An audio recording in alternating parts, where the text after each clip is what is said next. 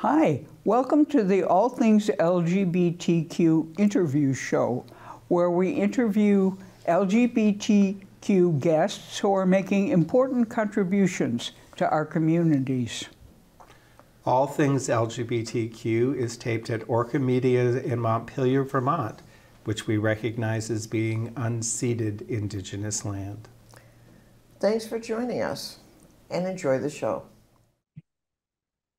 Hi, everybody. I'd like to introduce Michelle T., who's 52, and a Massachusetts to San Francisco to Los Angeles transplant. And the literary lion who pioneered among many other cultural lightning rods, the notorious drag queen story hour, which we are all really grateful for and has had a lot of pushback, as we all know, in the last few years. The self-described queer feminist, punk, and working class poet burst onto the San Francisco scene in the 1990s. She co-founded the feminist collective Sister Spit, hosting queer open mic nights around the city and later homespun tours of spoken word artists in bars, galleries, bookstores, and living rooms around the world. In 2012, Sister Spit spawned publishing imprint at City Lights, which T ran until the feminist press invited her to helm her own imprint, Amethyst Editions, in 2015.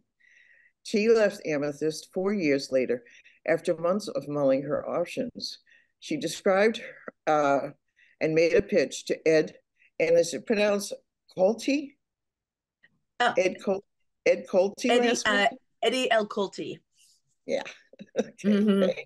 Mm-hmm. And asked him to meet her at Found Coffee in Eagle Rock, where she told him she wanted to start a press dedicated to stylistic stories of unvarnished queer existence. Michelle T. will publish things that no one else would, and we appreciate it. And Thank you. I just wanted to also tell the audience that we are both from Chelsea, Massachusetts. Yeah. Which is like, I mean, how unusual is that, right? It's very unusual. I love it. I love it very much. I don't get to talk. Well, I mean, actually live with my mom. So I guess I talk every single day with someone who's from Chelsea, but it's really great to meet someone outside my family who's also from there. Yeah, and I'm 2 years ahead of your mother in school. Mm-hmm. I was 2 years ahead of your mother in school. Yeah. And it seems like I'm related to one of your stepfather's nephews, Danny, and growing up in Chelsea, as we both know, is a working class town or city, and so. And I think we both had pretty interesting experiences there. It is culturally, as you were saying, I think in another interview, is that, you don't feel like you have many opportunities there. Yeah, that's fair. Like you're kind of just, not, the expectations aren't huge. No, certainly not. My parents thought if I graduated high school, I was doing good. And so I didn't, but to their chagrin, I did later. But so how did growing up there affect and shape your art, do you think? Well, it's certainly a town with a big atmosphere. I think that's safe to say. It's very post-industrial, super urban, and I kind of have always loved that in a city. And I think it is because I came from there. I think it's really interesting that, even, for all of the problems that I had with Chelsea and the ways that I felt like unseen or unsupported or actively conspired against by the city, there's, you can't help but bond on some level, I think, to the place that you're from. And so I really love like a rusted bridge, a pile of rubble, a spooky looking train tracks going into, who knows where. But, how it, I guess other ways, growing up in that particular class milieu, you know, like what you're saying is like there wasn't a lot expected of you. What was interesting is, you know, my mom did have um, like hopes for me and my sister and wanted us to kind of do better than she did. And did, you know, want us to go to college, or there was like lip service paid to that. But then I think what happened was when we got to that age when you start applying to colleges and looking at colleges, I think it was actually so overwhelming to my family, you know, even though it was like, yeah, you know, we want that for you in the abstract, right? Because that we see that as a way to get like a good life or a better life. But then there was actually no real understanding of how you apply to a school. It was so intimidating, the way that just to apply cost money. You know, it was like $50 an application, which was felt really significant in 1989. And so it ended up just being kind of a bust, you know, and I didn't really end up going to college. I mean, I went to Salem State for one semester, and then I went to UMass Boston for one semester. And then I was basically figuring it all out on my own. And I found it also incredibly overwhelming and didn't understand how or where to get support. So I just kind of dropped out, especially at the age I was at. I had started, you know, reading in, I mean, I've always been a big reader, but I just started understanding myself maybe as a writer a little bit and started thinking that maybe I could do the things that I dreamt of doing without going to school. So I kind of set off very vaguely and shakily on that path. And then you ended up in, did you go right to San Francisco from Chelsea? No, I followed a girl to Tucson, Arizona, and did a really stupid back and forth between Tucson and Massachusetts, but like Provincetown, and like was just following this girl around. And then that became clearly like a very bad thing to keep doing. Um, and my really close friend, who from East Boston, still one of my best friends, he had moved to San Francisco. And I really didn't know what to do when I realized how completely untenable this relationship was. I was in Tucson when it happened, and I was like, oh, I can't stay here. It's a small town. I'm only here because of her. It's going to feel terrible to see her all the time. Can't go back to Boston. Like, what's there? You know, like I don't know what is there for me. But, you know, my close friend had moved to San Francisco, and I thought, well, I'll just go there and catch my breath and figure it out. And I ended up staying there for 25 years. Yeah. And you started a whole lot of stuff there. And Yeah. you know, one I know is Drag Queen Story Hour, and we had one here in Montpelier, Vermont, and you know, there were demonstrators outside of That's our too bad. little library, you know, Yeah. Ugh. and it seems to be a thing these Yeah. days of either Yeah. writing terrible, horrible emails to the libraries or are going there with guns and rifles to stop it. So, but thank you for doing it. Ugh. An You amazing idea. know, I came up with the idea, which I'm proud of. It's like the best idea I ever had, but really all the kudos and the gratitude go to these queens and these librarians who are actually putting their bodies and their livelihoods on the line every time they put a drag queen story hour together. You know, it's like, I know it's terrifying. It must be just so terrifying, so stressful. And they continue to do it and just believe in the power of queer joy and the way that queer joy translates to children and how life affirming it is and how inspiring and world kind of widening it is. And you know, librarians are the real like warriors for free speech, you know, in our country. And I just so appreciate them, and I so appreciate drag queens. So yeah. And you know, like you talk about, especially in one of your books, about beauty and how your idea of what beauty is has evolved. Um, and can you tell us more about that? I think it was in your book. Is it Black? Um, Black wave.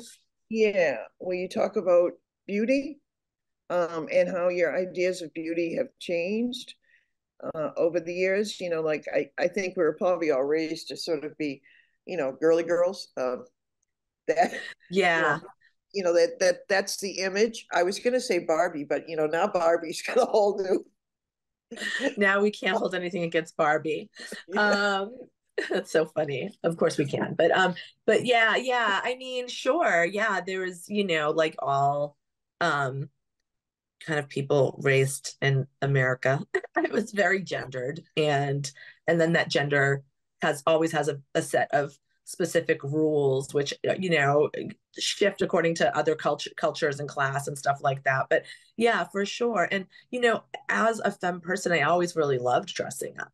But like I would get in trouble almost for dressing up too much. Like I would get in trouble for like refusing to take my confirmation dress off, right? Because I just wanted to live in it, or refusing to take my Easter outfit off and going and playing in the mud with it and getting in all kinds of trouble for that. Or, trying to leave the house wearing like an insane, like my mother's high heel shoes and a little mini skirt and a tube top when I was like, I don't know how old, trying to dress like my Barbies. And then that just, so, the messages were confusing, right? Where it's like you were expected to be very feminine, but also almost not too feminine, and that's why I think that's probably why I love drag queens so much, is that they blast past that checkpoint of sort of appropriate femininity, and they take it to a whole nother level, which is I feel like always where I was sort of headed when I was younger. And then growing, once I became a teenager, I was super goth, which has a very specific beauty regimen, right, which is very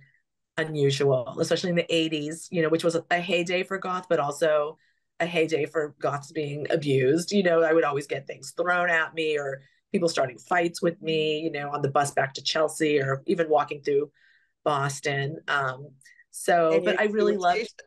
And you were chased What? out of the schoolyard, right? For drinking and being goth.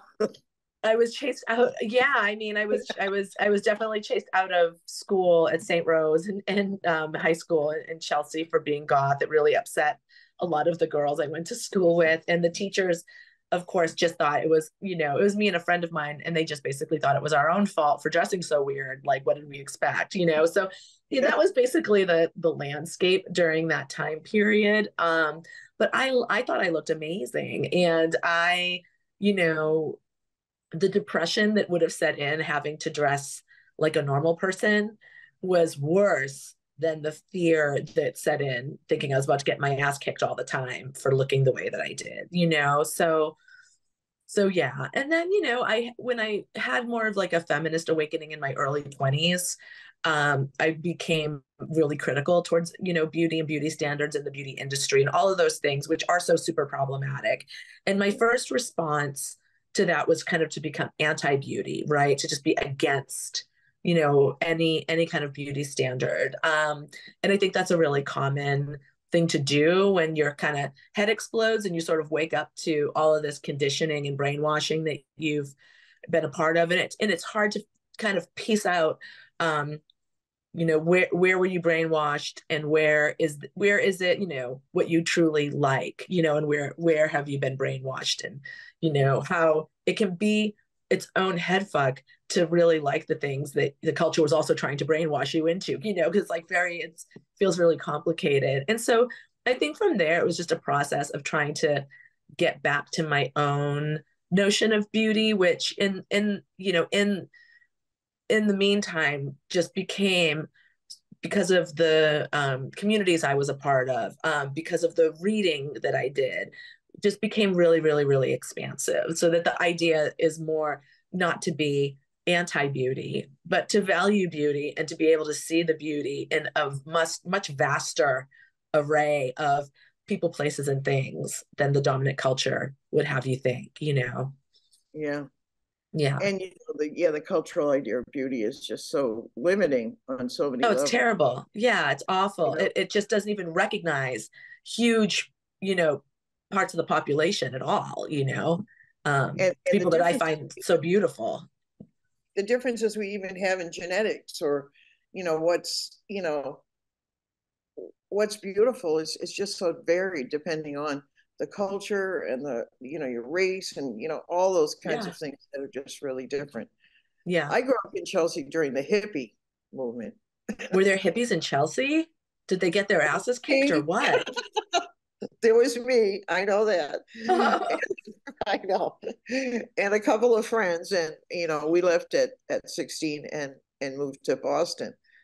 Um, Oh, wow. so I kind of, you know, understand what you mean about, there is the one thing I liked about Chelsea, and I don't know if you found this to be the same, at least when I was growing up, it was very culturally diverse, which Boston did not have. I mean, Boston Yeah. and the whole area is really racist.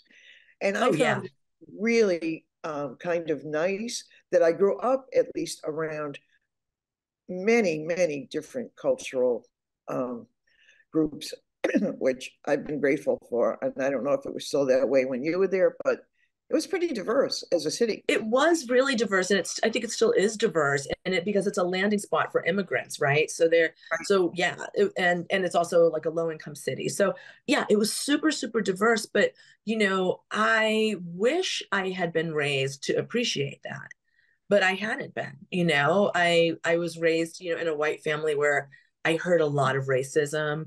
I heard a lot of racism from the white people around me, whether that was in school, on the street, just like a presumption that if you were white, you thought this way too. And so people would sort of share their opinions or ideas. And so, it took me some time. It never really sat well with me, but it took me some time to be able to speak back to it. And then, yeah, it's still, I don't know, like, it's really, I feel like I am definitely, it's really funny. Whenever I get in a conversation with somebody where I feel like we might be on opposite ends of the spectrum or something, or have some sort of a disagreement, and it's about sort of social justice things, my whole body goes into such a internal panic, and I get so like fight or flight, and it's really from these times when I was younger, and I just would be trying to convince like my grandfather to not say like the N word, and what, and nobody really took me seriously. And also, interestingly, nobody really thought they were racist, which is very interesting because let me tell you, like, the things that were being said were incredibly racist. But I think that, it's just that it's like that white supremacist sort of, we get to make jokes and we get to say what we want, but we're not ever going to really hurt anybody. Like, we're not, like We're the nice Southerners, we're racists. not in the KKK, we're not burning crosses on lawns. We never do that. Like, I work with a Black person, and we're really friendly, and I think they're, good at their job, but then you're still going to at home speak in this ugly way. So it's, it was really messed up. And there was a lot of stuff that really impacted me about growing up like that still does. I still feel affected by it. But I agree Yeah. with you. I'm proud to be from a place that is, a place that, people who immigrate to this country find a home and are able to find their footing. And there's so much about, I love that it has so many like cultures existing in it. And you can see that just walking through the city, even today, at like the different stores and restaurants that are there. Like, it's great. And I've gone on as an adult to live in a lot of places in different cities that feel like Chelsea. Like in San Francisco, I lived in the Mission, and it felt like Chelsea to me, but better because people were trying to appreciate each other and get along with each other and value each other. So Yeah. that was really cool. And I know that you are in recovery. Mm-hmm. Yeah. And so when did that happen? And did a light bulb go off in your head and say, whoa, I'm just like doing too much of this? Or, what happened there? I mean, what kind of brought you to that point of discovery? To the point to get sober. Well, I tried to Yeah. get sober a few times on my own. I didn't want to have to go into recovery because it seemed like then you were really fucked if you had to do that. Like, you must really have a problem if you're doing that. So I was just trying to curtail things on my own, and to really mixed results, really, really mixed results. I would get some time sober and then could never really get it back again.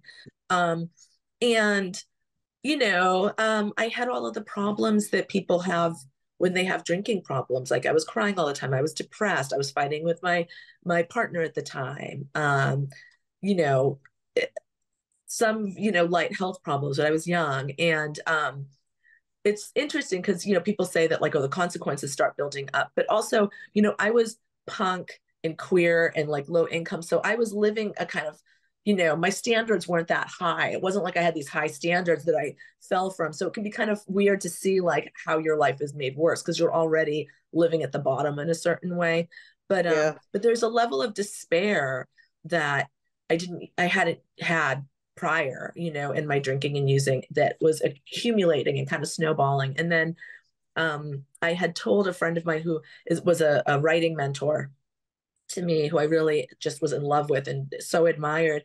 I had told them previously that I had stopped drinking, and they were like, "Oh, cool." And then they had come to town, and we met for coffee, and they said, "Oh, how's it going? With not drinking?" And it was going very badly. I once again couldn't stop drinking, and part of that also is the madness with that was really disturbing to me. That I would set out to not drink, and then I would really not be able to do it, and it would make me feel so crazy, like to be back in that spot again and again of despair and horrible feelings of being like, you weren't going to do this. But then, a day later, you're like, oh, I'm fine. God, it's really alcoholic. Yeah. If you're really an alcoholic, quitting drinking, that's alcoholic thing to do, so just go get another jug of wine and drink it by yourself and see how you feel in the morning. So I had told my friend, I just actually burst into tears after they asked me. And I was like, I can't stop drinking. I don't know what's wrong with me. And they, of course, knew exactly what was wrong with me. And they were like, do you want to go to a meeting?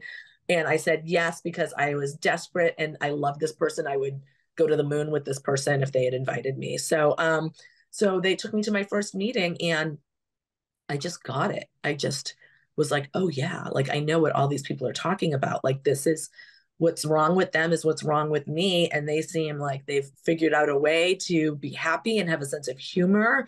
Their skin looks good. My skin looked so bad, I was like, yeah. And, my friend was really cool who brought me and was just like, oh, it's really an anarchist organ. Like they put a spin on it that was very appealing to me, and not the cynical spin of other drunks who don't want to do that, being like, oh, it's a cult and they believe in God. My friend was like, oh, it's a totally anarchist organization. Like there's no leaders, and, no one asks for money. You can go in there and they give you free it's free, they just, and that's really what recovery is to me, is like this miracle that like people get together and do such a huge offering of service to people who really need it, who are really struggling. So yeah, thankfully I'm really grateful that it stuck and I kept going, and I haven't had a drink in, over 20 years. So yes. yeah, thanks. And it, in Black Way, you talk about it being hybrid writing, or so, and the book is, if I recall, is sort of a story where it's you, but it's not real. I mean, it's you, but these incidents around you are not necessarily true. Yeah. But felt that they were maybe emotionally true. Yes, totally emotionally true. So when the reader is reading your book, are they really looking for like the emotional? Like you don't really kill people. I mean, you haven't killed anybody, I assume. Not yet. Not yet. People try me though. But, yeah.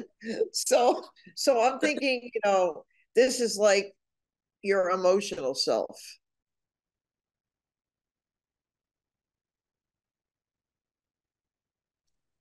I muted myself because I had a tiny coughing fit. Yeah, no, it is,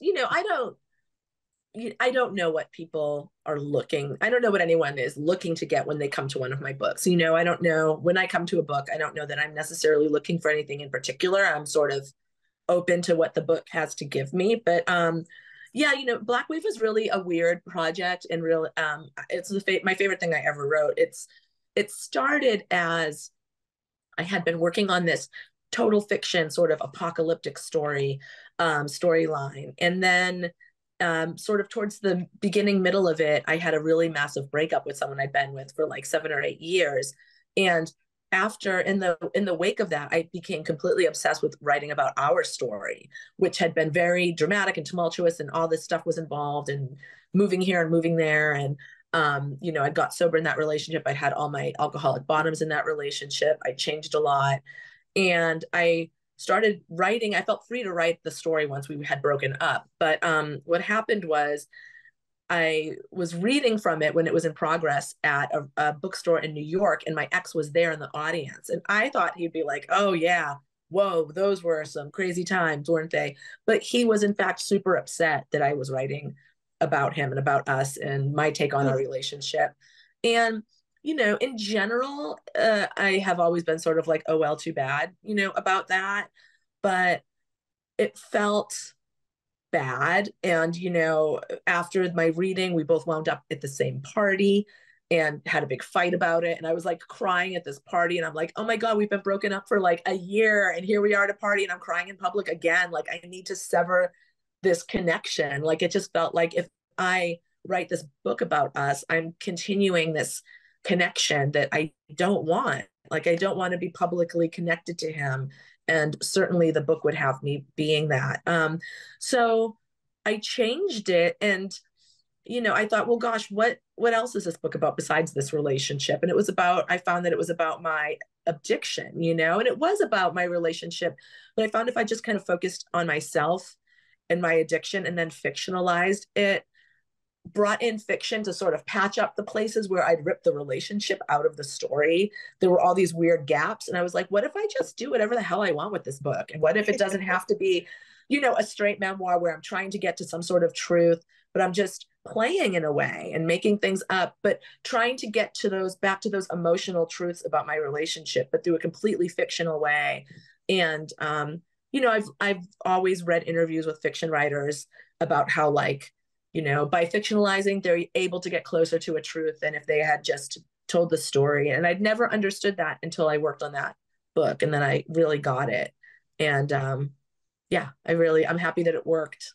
It was really, I wrote it just not knowing what the hell I was doing, but very grateful at the end that it came together. Well, it's a great book. Thank you. And you know, one of the other issues that you talk about and write about, I think, is your struggle with infertility. Mm-hmm, yeah. And how hard that was. And you know, a lot of people, a lot of women go through that process.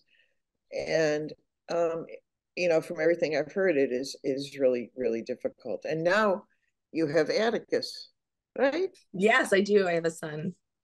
How old is he now? He's 9. 9. Yeah. And you went through the process through various relationships, is that correct? Or well, I started trying to get pregnant when I was single. okay. So yeah, I wasn't in a relationship, and I thought I would maybe not be in one anymore because I was feeling pretty jaded. But then I met the person who is now my ex, but we were together for about 7 years and had been married. And we met each other while I was while I was actively trying to get pregnant. I was having my friend, my sperm donor, come to my house, you know, with my best friend, and we were all working together to get this sperm from my kitchen to me where I was in my bedroom. It was a total group effort. And so that was happening when I met my ex-spouse, and I was just, you know, they just sort of got sort of swept into it and also wanted a child. And, you know, it seemed like the right thing to do. So we moved forward together, and they certainly brought a lot of resources to the whole thing because you know, they had health insurance. I didn't have health insurance. Never mind not having a partner. I didn't have health insurance, you know, and so they put me on their health insurance really early on. And together we were able to figure out that, you know, I wasn't ever going to get pregnant that way. Like I was in my 40s. And while that's certainly possible for lots of people in their 40s, it just wasn't going to be possible for me. I didn't have I had a below average amount of like healthy looking eggs for someone my age. So I was like, kind of like, okay, well, I guess never mind. I'll go to Paris instead. And then the doctor realized that my partner also had an ovary and eggs and was 10 years younger than me. And so the doctor was like, bring that person in here. And so it worked out that we used my ex's egg, my sperm donor friend's sperm, and then I carried the baby. Great story. Yeah. Yeah. You know, It was quite, I was really surprised when I heard that if you're over 40 and wanting to have a baby or are pregnant, they call it geriatric. Did you? I had Yes. no idea. I was Yeah. like, what are you talking? I was amazed by that term. And I think I heard it like a month ago. I'm like, what? Yeah. So Geriatric? much medical terminology is so offensive, right? Like so much of it is just so dehumanizing and so offensive. And yeah, my sister had told me that her doctor had told her, mother, getting pregnant and trying to be a model are the only places where you're seen at that age as being geriatric. Unbelievable. Yeah. So I don't know how they come up with these terms, but anyway, it's Mm-hmm. pretty. Yeah. So let's talk about your new project, Sure.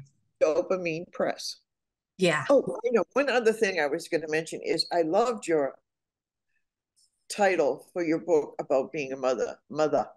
And I thought, that is so Boston, right? Is that how you Oh, meant it? Like mother? Mother. Yeah, there was a Mother magazine, right? It's an online magazine that I started. And yeah, I wanted something that did talk about, motherhood. But not the whole motherhood has already been so branded by our culture. Like we think of certain things. And I was like, how can we break out of that? And it felt like that was a way that kind of gave you a hint like, oh, this probably isn't a normal Yeah. mother blog, right? And it's Yeah. not. And I'm not involved in it anymore, but the women who took it over are fantastic. And it's a great site if you're looking for anything about alternative parenting, really, from conception or attempts to conceive all the way to having adult children. There's so many great personal stories on that site. Okay, folks out there, that site MUTHA, correct? Yeah. Yes. Yeah. Mother Magazine. Yeah. So you're going along with all your busy life, writing books and starting different projects. And so then you decide, I guess, that in addition to all the other stuff that you do, that you're going to start a press and you're going to Yeah. call it Dopamine Drug, correct? Yeah. Yep. Dopamine Does it help butts. sleep or what? Dopamine is like the pleasure chemical that we get. Okay. It's what addicts really love. You get dope. It's why we're addicted to our phones. And Get the it's rush, why, yeah, it's like why we get addicted to love and all the good feelings, the good happy feelings is dopamine, right? Food, sex. gambling, Hmm? gambling. Gambling, yes, perfect example. Lots of dopamine in gambling. If you get a hit, oh my God, that's all dopamine in your body. Yep. So tell us about this project and how did you happen to start it? And I guess additionally, how did you raise funds for this, or is this like sort of a bootstrap project? Very bootstrappy, but we did raise funds, and we'll continue to have to raise funds. So it started. I've always wanted to have to publish books, always.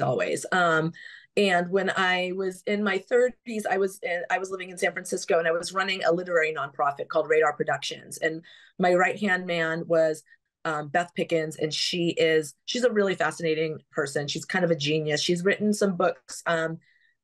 Make Your Art No Matter What and Your Art Will Save Your Life. She's very much a counselor to artists who are trying to figure out how to live in a capitalist world and have their art, or how to care about the world so passionately and still feel like your art is worthwhile to make. She does incredible work. But, at this point, she was the managing director of my nonprofit. I was the creative director.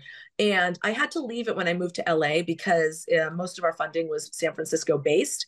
But I really missed doing literary organizing. And so I contacted her and I was like, do you want to do another nonprofit? And she said yes, which I couldn't believe. I would never have done it without her. And I was like, this time I think I want to publish books.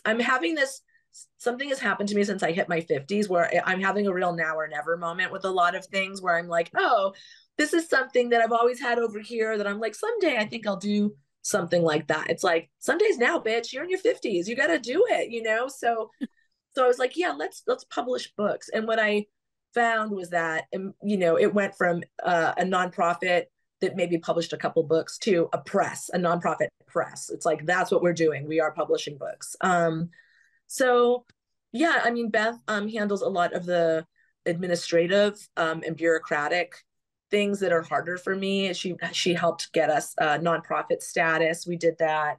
And then as far as the, you know, the funding, I feel so fortunate. I met a queer person who's so excellent and has completely similar sort of values, you know, cultural understanding. Like, we just were on the same page, and they happen to have inherited a lot of money. And I don't even understand the circumstances and how they did it, but maybe it was a little fraught, is the feeling that I get. I don't know. But they are looking to be a philanthropist, and they want to donate money to things that they really believe in. And I'm so grateful that instead of wanting to donate it to, like, I don't know, some big, the Human Rights Campaign Fund, you know what I mean? Like these big organizations, that, you know, this person wanted to give it to a small organization like us that had this vision to put more queer books and weirder queer books out into the world. So with that, that really helped us get our feet on the ground hugely. And since then, we had a big fundraiser that brought us some money. We made some merchandise that you can get on our website, Dopamine Books LA, I think is our website. Dopamine People Books. donate money if they want, right? Oh yeah, people can totally donate. There's a PayPal you can donate. You can also purchase our merchandise. We have a zine that's really beautiful and perfectly bound. We have a really beautiful broadside from one of our writers. And we have a little pin that we just put up there. So yeah, and then recently I just taught a 4-week workshop called Writing for Witches. And it was sort of a combo of magic, meditation, tarot, and also writing. And all of the proceeds from that I donated to Dopamine. So we're just trying to be really creative about the ways that we bring in money. We certainly, you know, we're a nonprofit, so we are tax deductible, but we come from a corner of the world where we don't know a lot of people who have a lot of money, you know? So it's really, you know, it's like, you know, one of these things where we're sitting there like, who can we maybe see, who could maybe make a donation? And it's like, we don't know a ton of people who could maybe make a donation that's big enough to make a difference for us. So yeah, I'm really grateful to the, you know, the person who did help us out. And yeah, we'll certainly be doing more benefits and really trying to be creative in ways to bring in money for the press. And also once our books are in the world, hopefully, you know, we'll be making a little profit from that will also sustain us. Yeah. Once a year, I'm doing an anthology every year, and all the proceeds from the anthology go right to the press. Good. So hopefully that will help too. Yeah. And when you grow up not having money, or, you know, you go through most of your life not having money, you get pretty inventive, I think. Yeah. I mean, I found you really rely on community, and that is a blessing and a curse for the community. You know what I mean? Because it's like, yeah. I'm so grateful. I mean, most everything I've done, I wouldn't have been able to done without community support. So I'm really grateful, but I know that it can also feel really draining to the community, or they can get tired of you popping up and sort of asking, you know, for their dollars again and again. So for anybody listening out there, or in general, how do you solicit for manuscripts? Gosh, well, once the word got out, I was immediately inundated with manuscripts. So much so that at the moment our slate is full to 2028.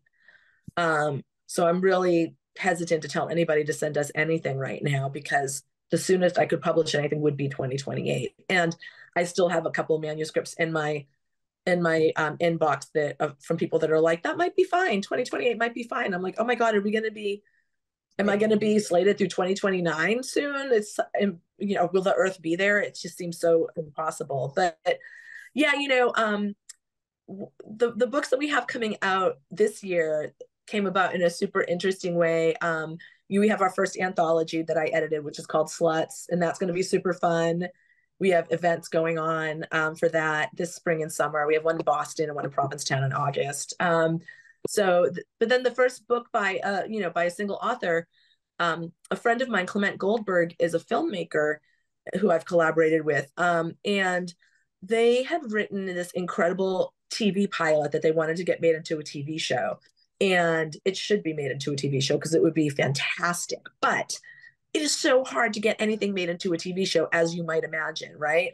And so I was really inspired reading their pilot, but I also felt this weird despair of like, God, the chances are probably high that this won't even get made into a show. And here's this incredible creative work and these characters that are so alive, and I'm invested in them now. I want to know what happens to them. And I told Clement, I was like, while you're working to get this made into a TV show, why don't you write a novel version of it? If you do that, I will help you get it published. This was before I even was going to do a press. And then, life moves on, and suddenly I'm doing a press, and suddenly my friend Clement Goldberg has finished the novel, and it's fantastic. It's so good. And I was like, oh my God, Clement, it's called New Mistakes. And I was like, you should sell this for like $100,000. But if you don't want to, I will publish it. I felt bad. I was like, oh no, I feel like because of our friendship, I could get them to give me this book. But I feel like as a friend, I should probably try to help them get money for it. But so I was going back and forth about it. But in the end, they wanted to put it out on Dopamine. And I'm so grateful for that because it's an excellent book. It's really a frolic. It's just This is your first book that's coming out.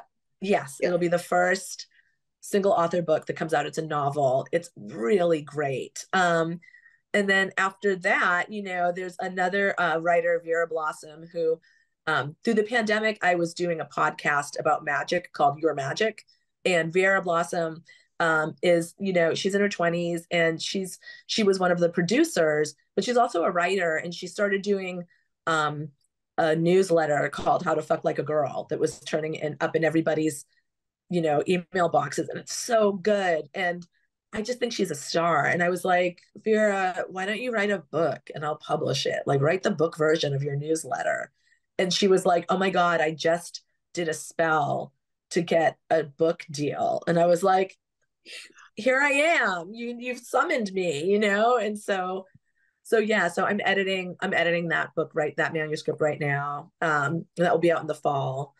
And then I also got a solicit in my mailbox, this writer whose work I'm aware of, real small press books in the past. His name is Sean Stewart Ruff. He writes about sort of being like a Black gay boy, gay man, young man in Philadelphia in the 70s. I'm sorry, not in Philadelphia, in Cleveland. Yeah.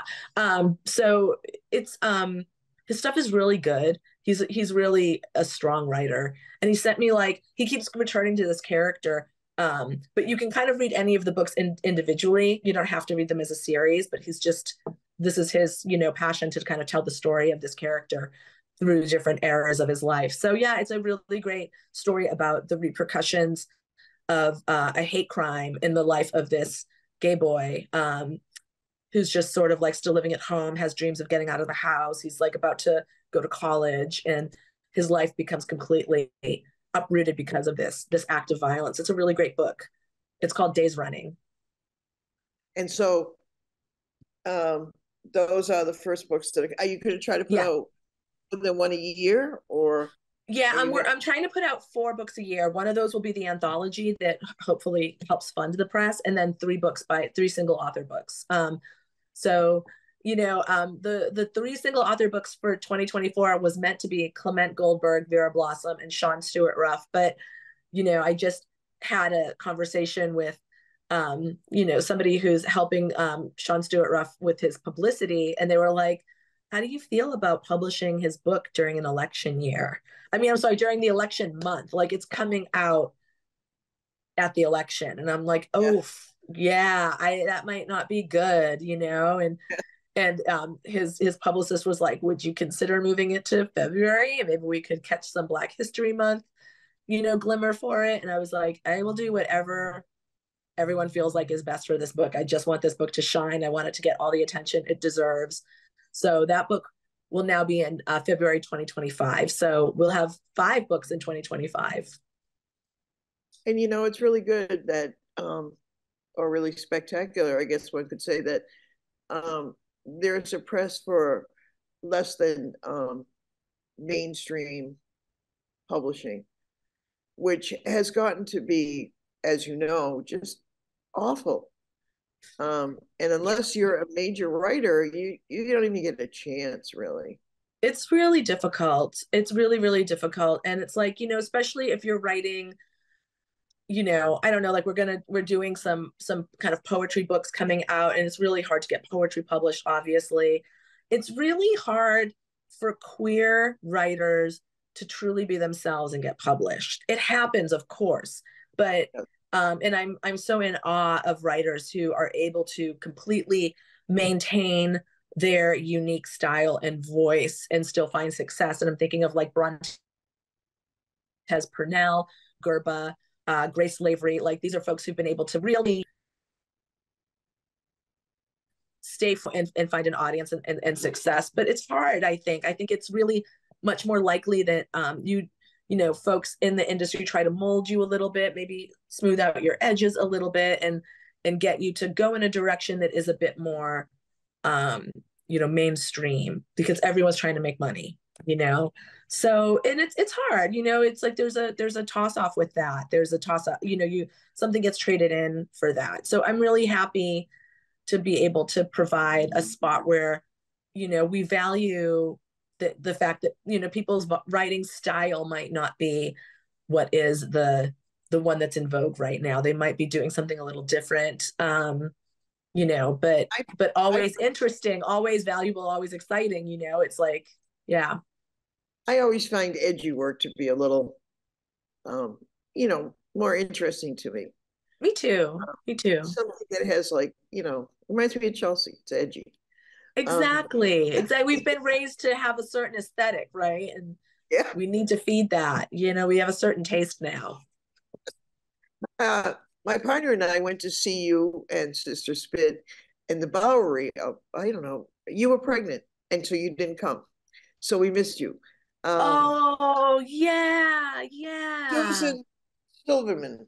Susan, yeah. She did it for you. Okay. And it was great. It was really Good. fun. Yeah. It's always such a great crew. It's always a great crew. Yeah. Yeah. And we had a really good time. So we're about running out of time here. Okay. And so if people want to talk or want to give money, they can go to dopamine.com or .org, dopaminebooks.org. Okay, we'll put that up. We'll flash it up here so that people will know where to go. Yeah. And if you ever want to do a book or a fundraiser, we're here in Vermont. We got a lot of lesbians and gay people and drag people up here. Oh man! But if we can help in any way, we would love to. Gosh, that sounds incredible. I think we did something in, I don't know, maybe we've never done anything in Vermont, which is such a horrible oversight, but it's just about having the right connections. But maybe I have one now in you. Yeah. And we have some good connections here. So, cool. Maybe we can work something out. Okay. And good luck in this new project. And, I'm thinking in a year you'll have something else that you thought of. Oh my God. I hope you're not right. It's like only so many hours in the day. I don't know what that will be, but it'll be very creative, I'm sure. And, very interesting to everybody. And, I've been following your work for a long time. Of course, partly because, we're sisters in the spirit here. Yeah, but also we are. Partly because you're fabulous. Thank you. And we've done a couple of your books in our reading groups. Oh, wow. Thank you. Thank you so much. That's awesome. I appreciate that. And, that's a good way to get people onto your, like buying books.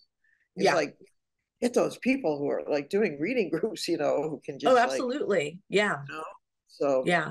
Well, I have a new book coming out in October. And it's called Modern Magic, and it's essays about magic. So maybe I can come out to Vermont on my book tour. I would love that. Oh, that would be great. We have a great bookstore. Independent bookstore. All right, I'll follow up with you. And fundraising, hey, we'll do what we can to help you. So take care of yourself. You too. I'm going to be around Chelsea next week, so I'm going to say hi for both of us. Please do. Oh my gosh. One other thing. you were talking about, Easter. Did you go to Revere Beach on Easter all dressed up? We did every Easter. I don't know what it was. No, we never did that. That's a tradition. Yeah, We didn't do that one. Revere Beach on Easter. I know. Oh, I wonder if my mom did. My mom might have done it. Maybe it No, was a yeah. different generational Yeah, tradition. totally. Hang in there. You too. Oh, and let's talk again soon. Okay, Take thank you so much for this. It was great talking to you. you too. Bye Okay, bye. bye-bye. Thank you for joining us. And until next time, remember, resist.